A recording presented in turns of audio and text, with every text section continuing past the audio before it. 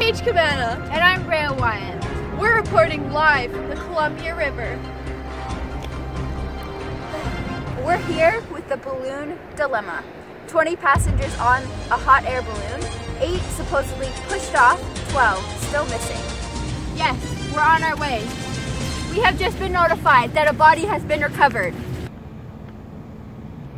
I'm here at the Trail Library where William Shakespeare's body has been found. Sadly dead.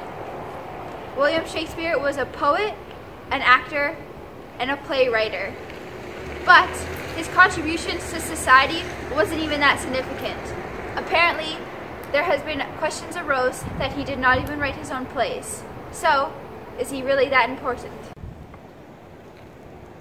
I'm here at the Trail Electronics store where Steve Jobs has been found dead. Though this is traumatic, it's not the worst thing I've ever heard. You see, Steve Jobs was a very negative man. His family donated for 20 years anonymously to multiple charities because he wouldn't do it himself. He was a very selfish man. Considering he invented Apple, though that is remarkable, I really think that there would have been plenty of other people inventing his invention already, if not better. For example, one of our survivors, Bill Gates. So my question is, do we really need Apple products? Really, they've ruined thousands of lives. I'm standing here where Leonardo da Vinci's body has just been recovered. Sadly, he is dead, but his legacy will still live on in his art. That is the only thing that he has accomplished, his art. Painting, sculpturing, and architecture was what he is known for. So is it really that big of a deal that he's no longer with us? So Leonardo da Vinci, there's other artists out there, like the one who painted this mural. I'm here at the Trail Music Store to report John Lennon's body has been found here dead.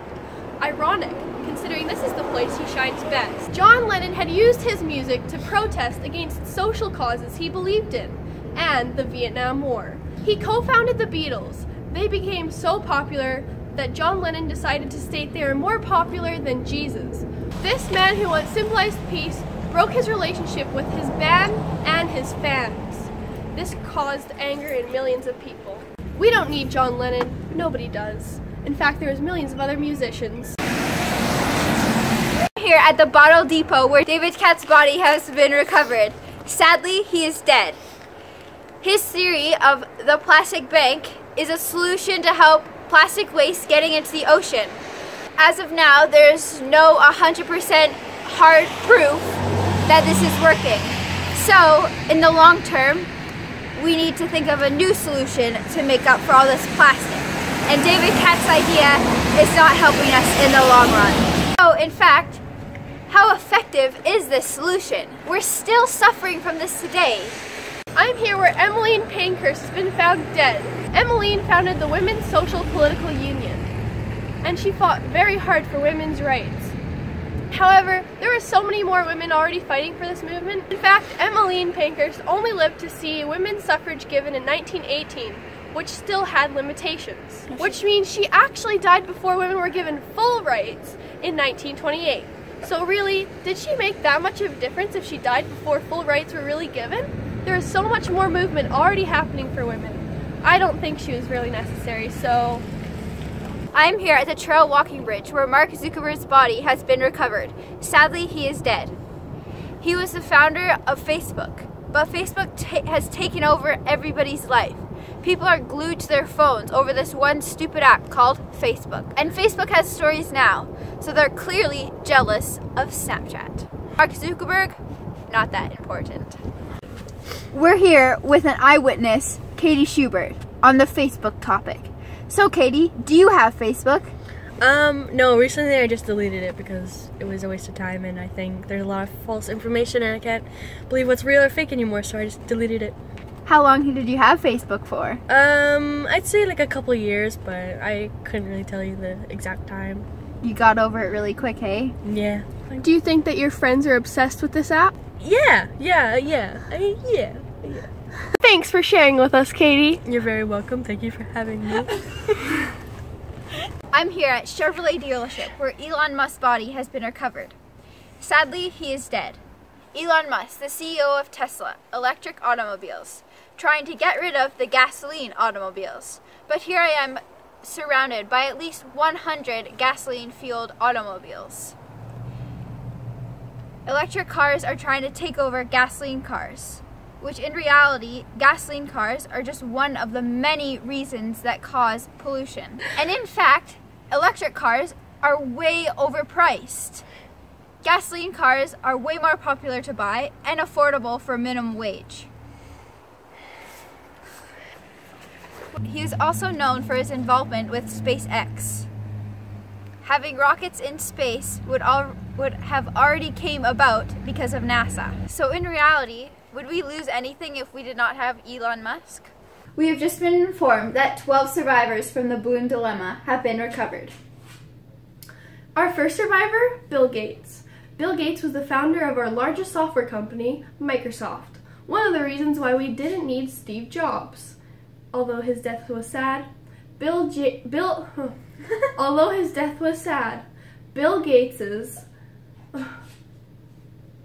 Bill Gates. Sorry, wait, okay, got this. Although his death was sad, the fact that Bill Gates survived is a miracle. Bill Gates was such an incredible and remarkable man. He has donated billions of dollars to multiple charities for multiple causes. His main focus is education, investments in low-income communities, world health, and lastly, international and domestic issues. For example, he has donated $50 million in 2017 to Dementia Discovery Fund. And another example, $50 million as well, towards working in Alzheimer's research. Unlike Steve Jobs, Bill Gates is an extreme family man. In fact, in 2014, Bill Gates stepped down from chairman from Microsoft and wanted to devote his life to his family and charities. In fact, him and his wife have created the Bill and Melinda Gates Foundation.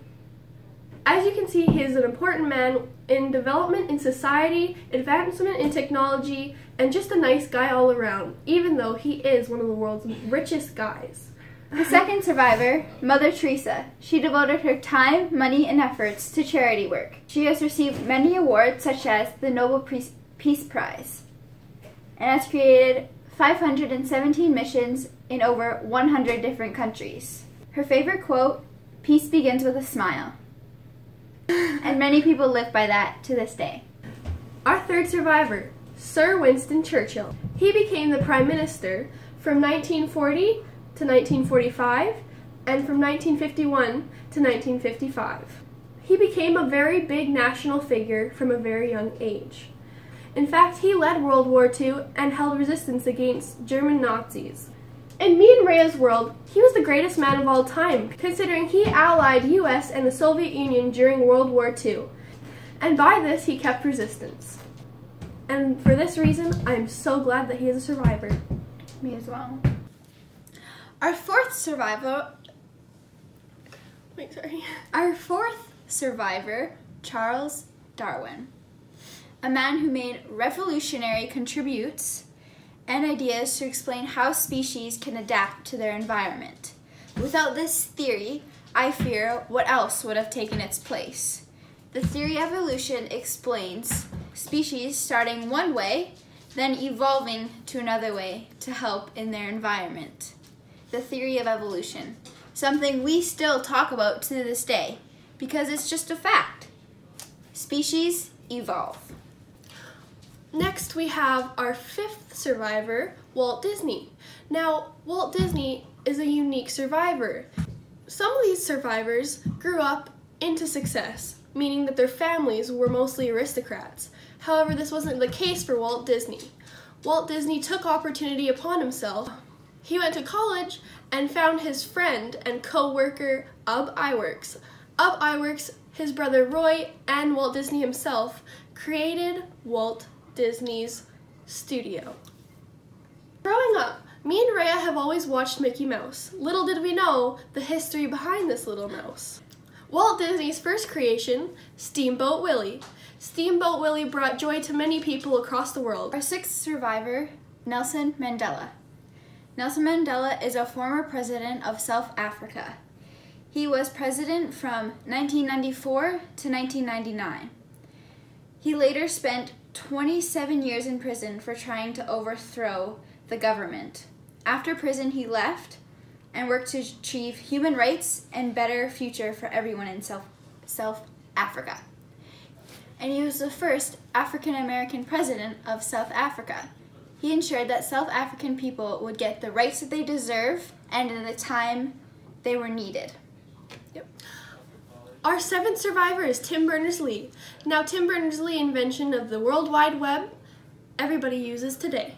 The World Wide Web blows everybody's minds, and it helps spread knowledge throughout the whole world, no matter where you are and when you are there. So I think that Tim Berners-Lee is one of the most important people, considering his invention, to help many of these inventors like Bill Gates invent his very own software program.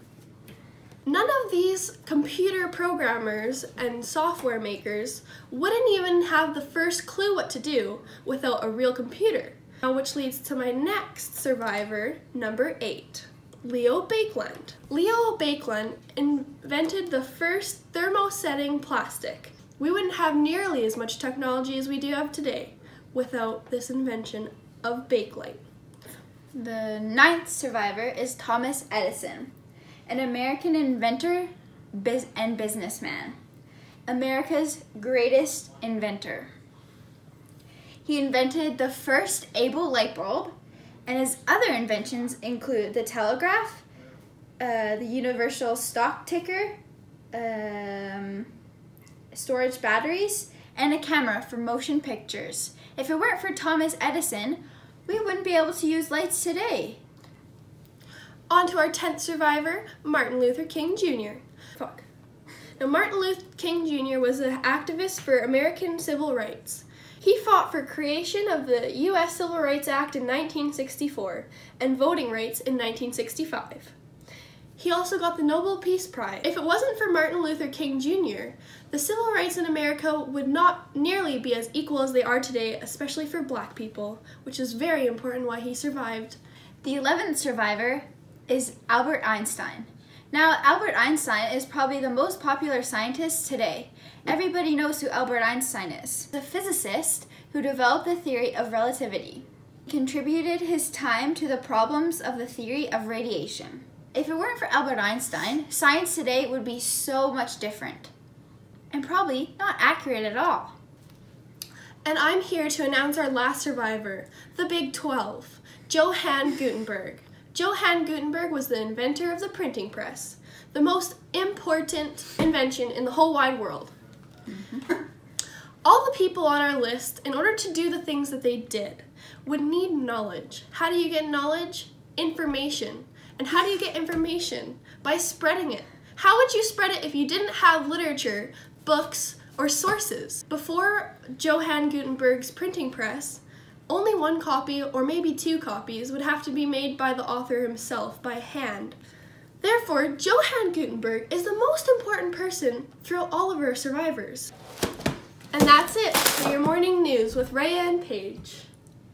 Tune in next week where we talk about the weather.